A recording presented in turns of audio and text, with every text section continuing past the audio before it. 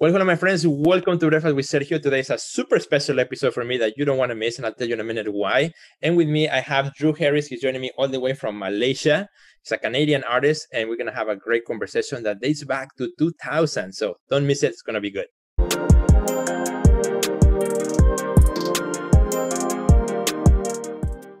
Well, good morning, Drew. How are you? Actually, good evening for you. Good to see you. Yes, hey, I'm great. Thank you, Sergio, and what an honor to talk to you. Such a time difference, too. Exactly. Thank you. Well, let me give a little bit of context to our conversation so friends who are watching right now have some idea of, why we are chatting today. Well, first of all, I have to say that back in 2000, when I was an art student, I went to Chicago galleries, to look at the shows, and like I would used to every month, to see what was happening.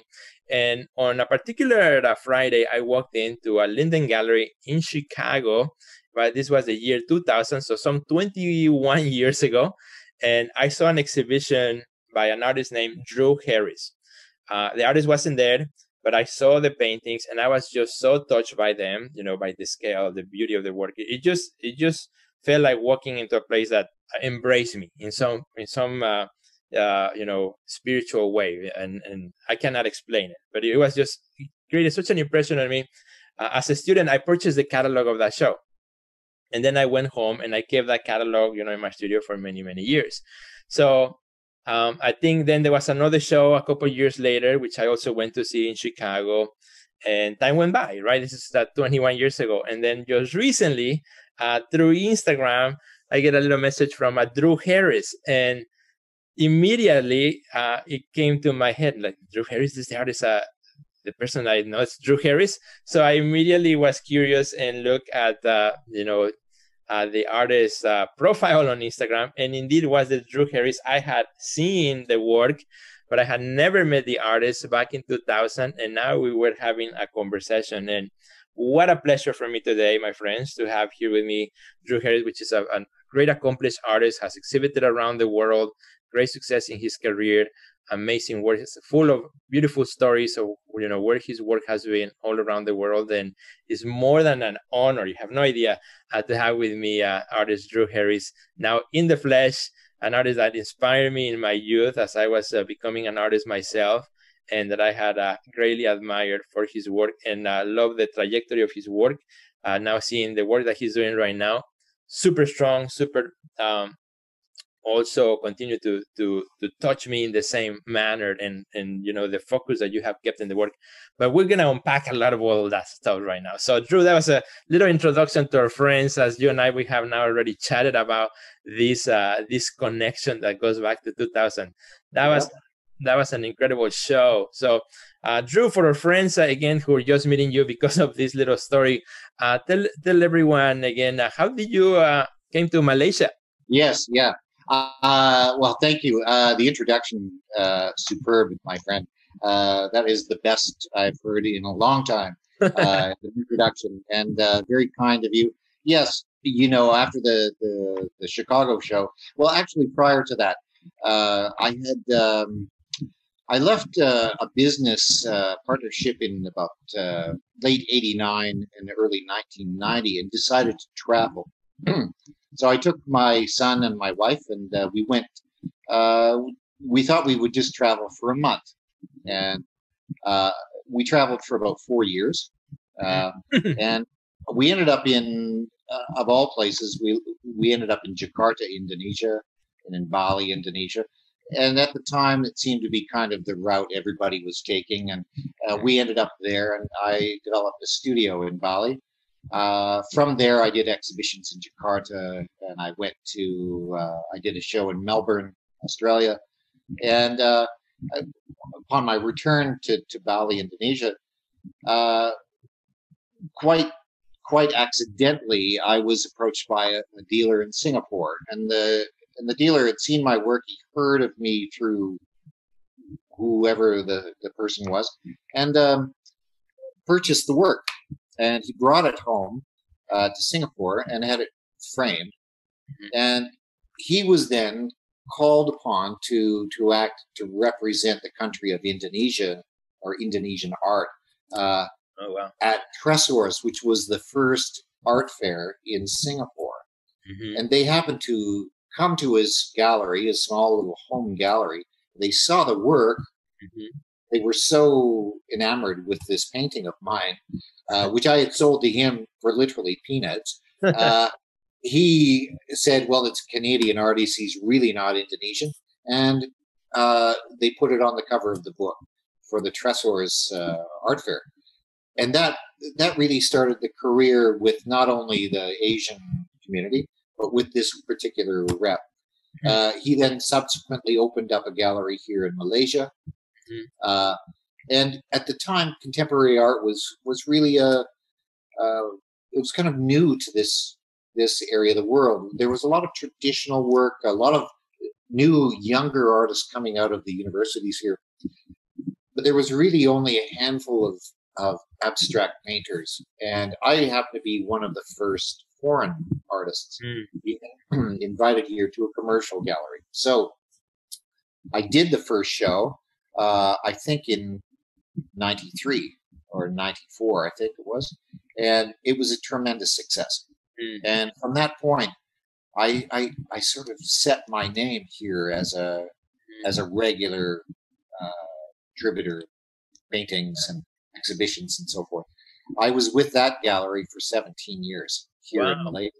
So this became my hub to a certain degree. Where, and the funny part was when I did the 2000 and 2002 show in Chicago, was when the financial crisis hit all of Asia. So I landed myself in a perfect position because I had work and I had two different markets. I had Canada and the US in a very heightened financial market, and I had the Asian market actually coming down and kind of settling during the Asian crisis, the financial crisis.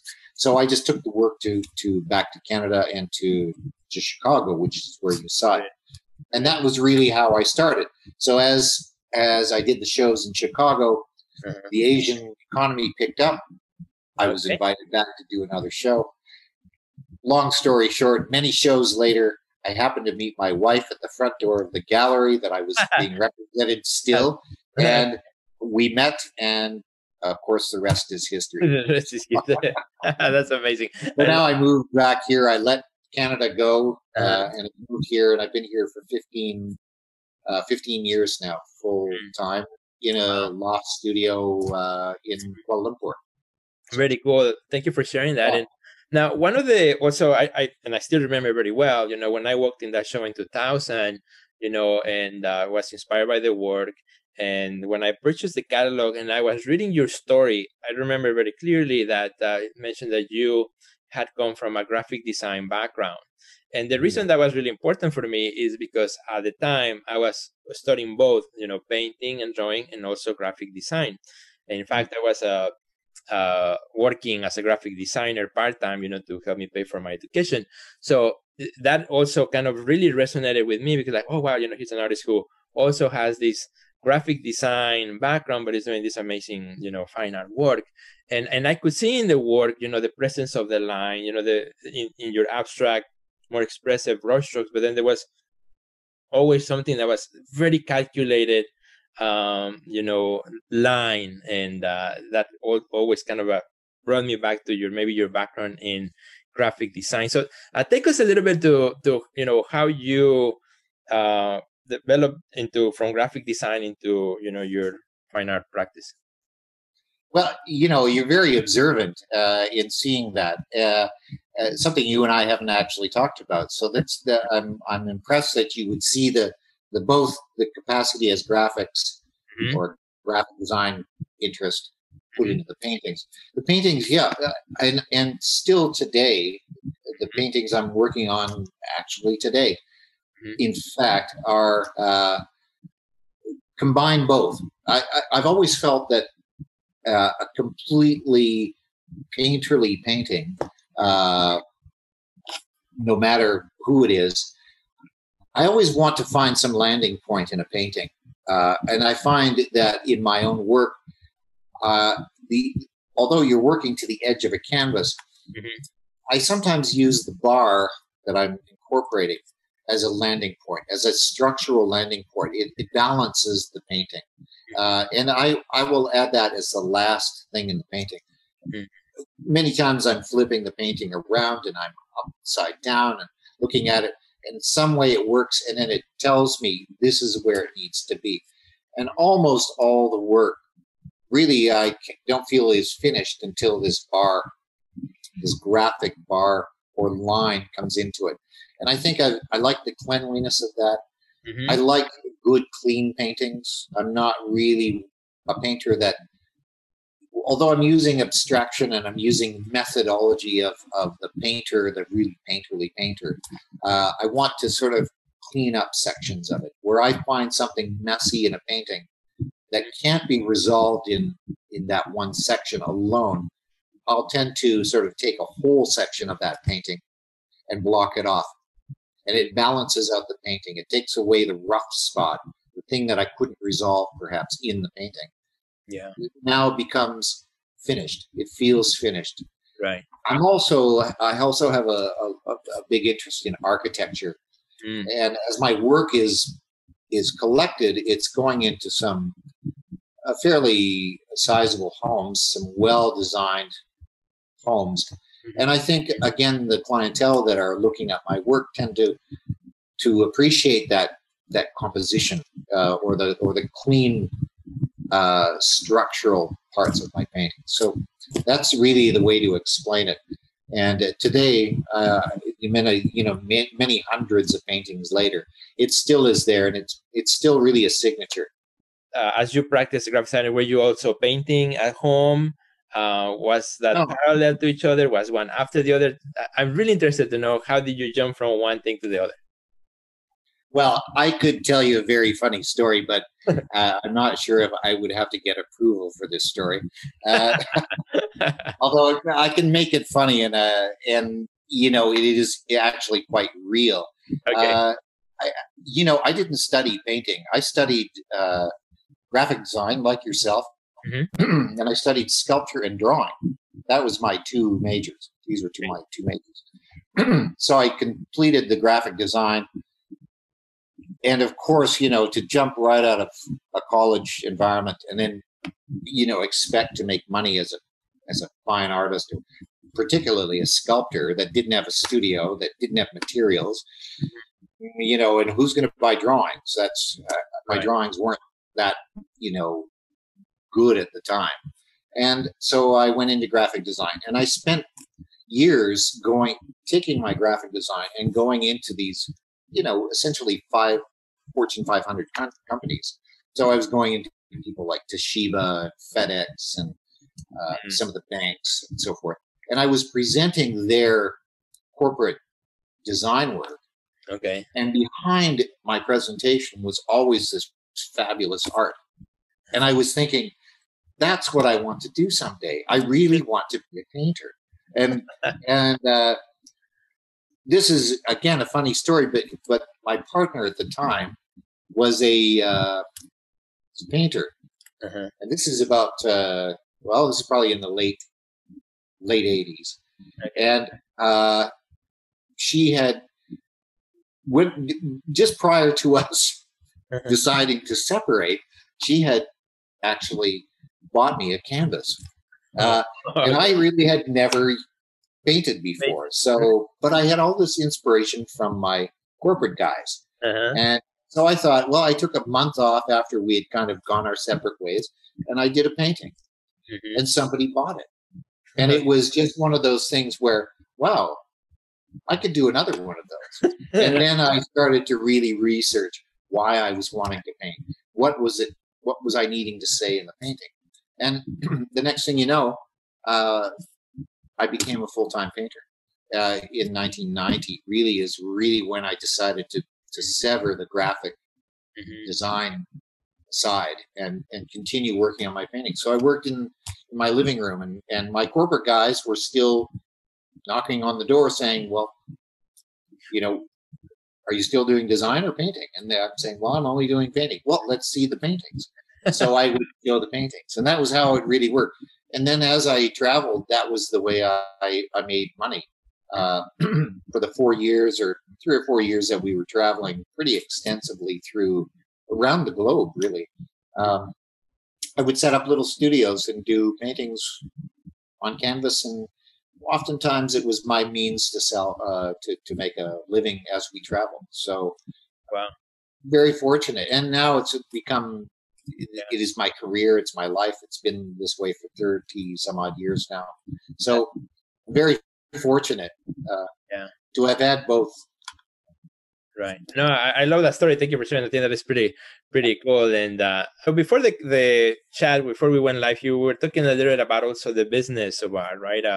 When the work is done in the studio and now enters the marketplace, enters the world, there's a whole different dynamic, a whole different way of thinking and going about that. Do you feel like your graphic design career and working in the in that industry and all that experience in some way help you to be equipped to also manage that business side of your career when you became a painter? It's been invaluable.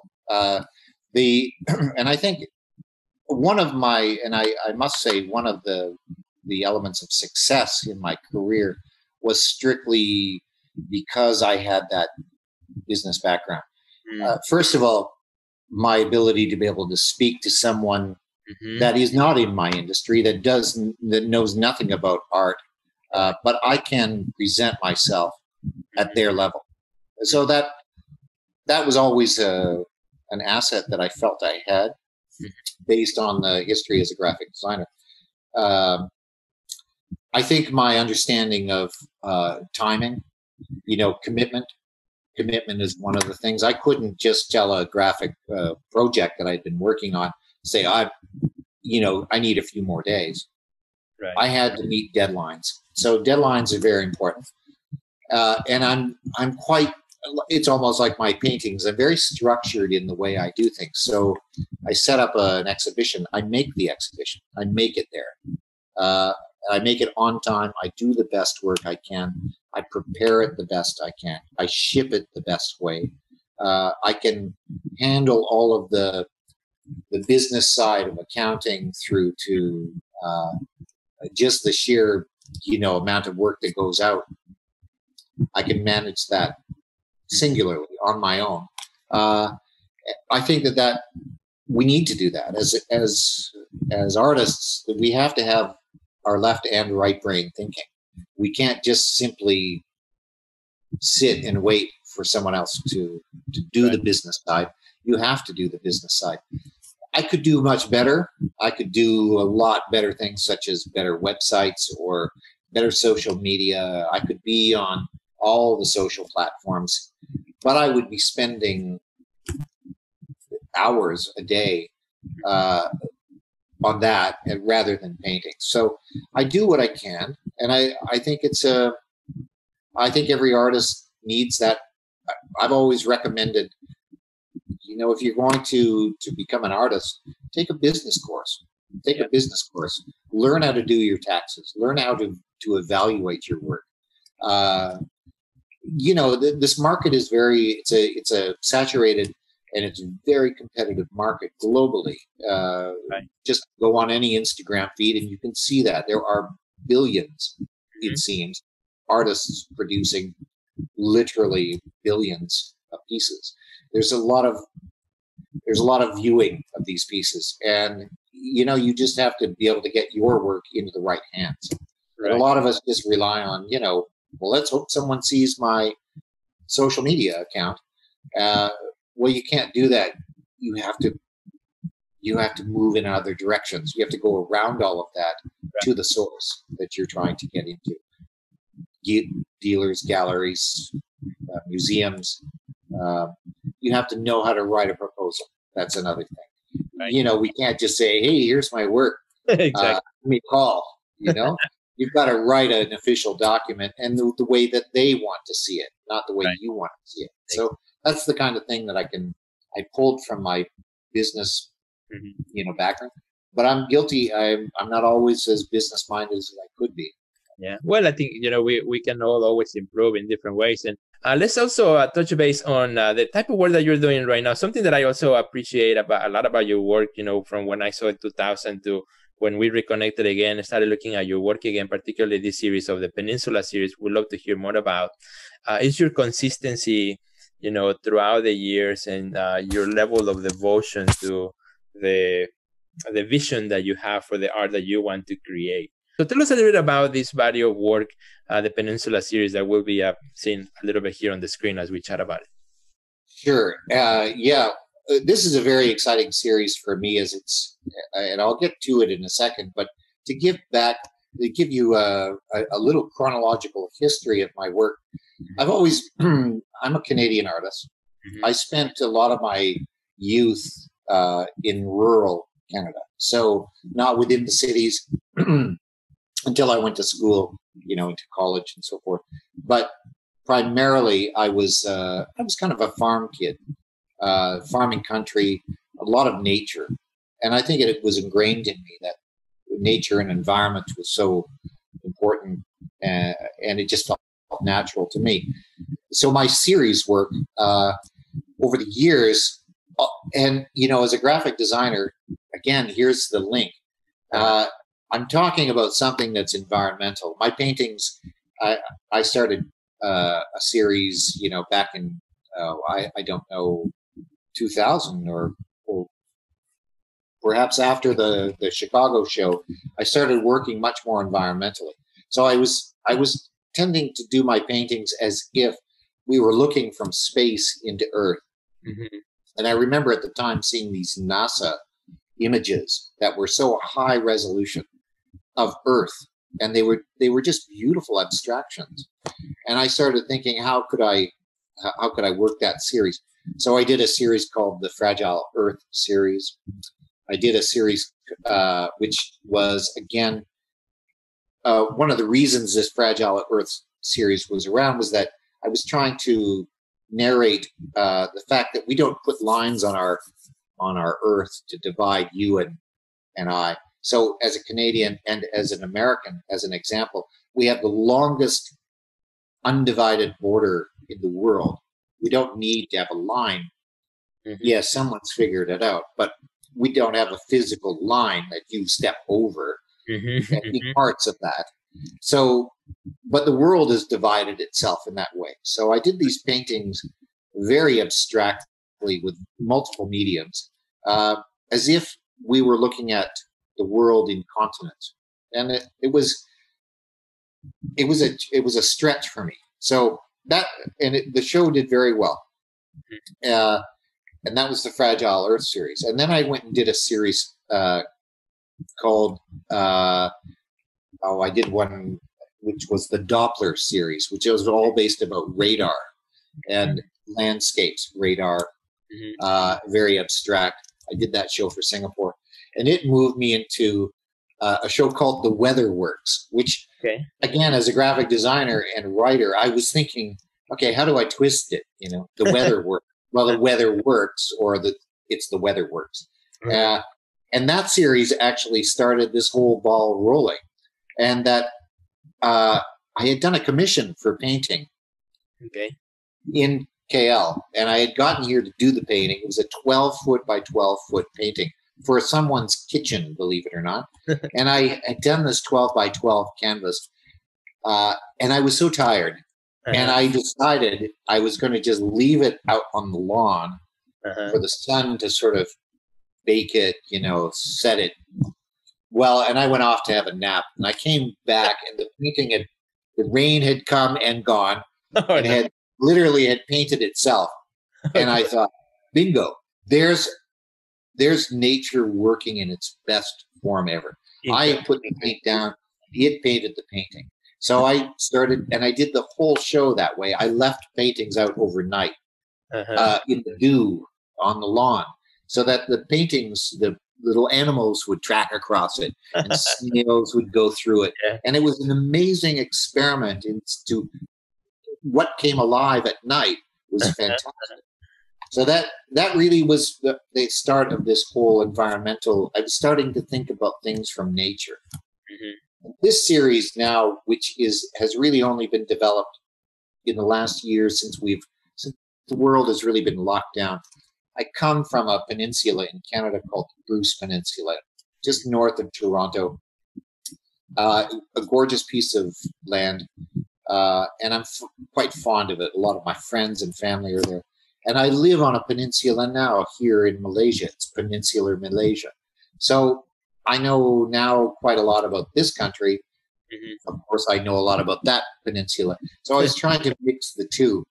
And the series really is kind of a reminiscent. I'm thinking about home. I'm thinking about the water of Georgian Bay, Lake Huron, just near where you are, Superior, and all our nature, our natural environments around these Great Lakes, and then into the Georgian Bay and stuff. So that the colors came from that. The natural blues and the turquoises came from that. And I, again, started to work with just mediums that felt that they were both Canada and here. We are bookended here with water. We have the Andaman Sea on one side, the China Sea on the other. So I'm, again, water is different here, but I'm trying to reflect the two. So in my titling of each of the works, although abstract, they're very specific to the Bruce Peninsula and then here.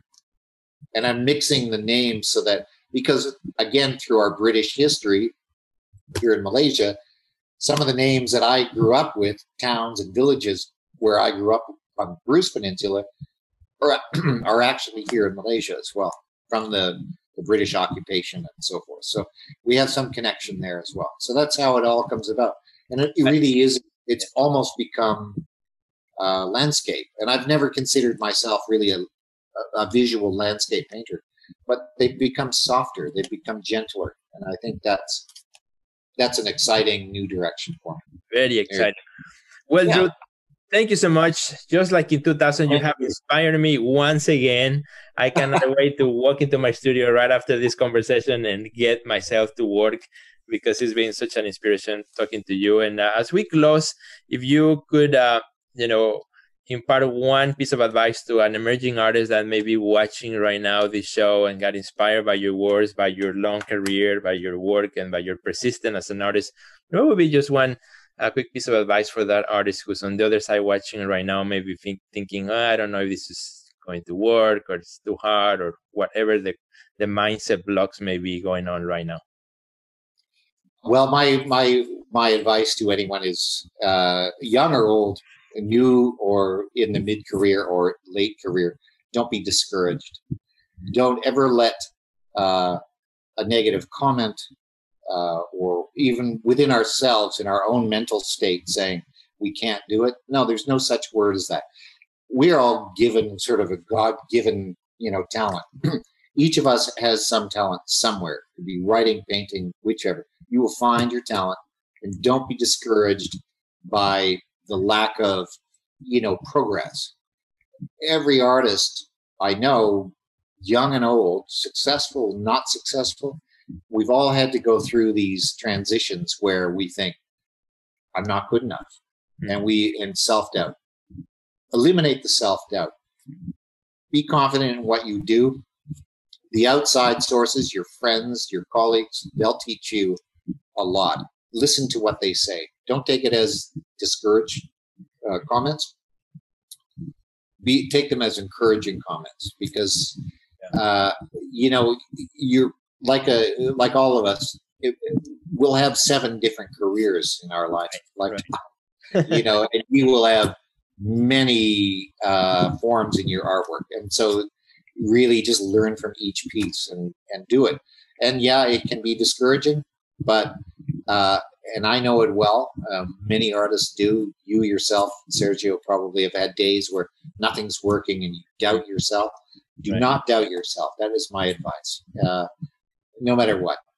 You've chosen to do it, do it. Excellent. Well, and with that awesome piece of advice, we finish today's session. Thank you so much, Drew, for your time. Thank It's been you. a quite extended conversation, and I really appreciate you taking the time. I know it's late for you, so you're ready to go to bed, which that is awesome. And I want to invite all our friends who are watching or listening to the podcast to visit Drew Harris on his Instagram. You can also Google his name and you'll find a lot of his work coming up on the Google search, and connect with him, let him know that you saw this episode or you heard this episode in the podcast. And once again, Drew, thank you for your time. We appreciate you. Hope to see you soon once again. Hey, thank you so much. I so appreciate it.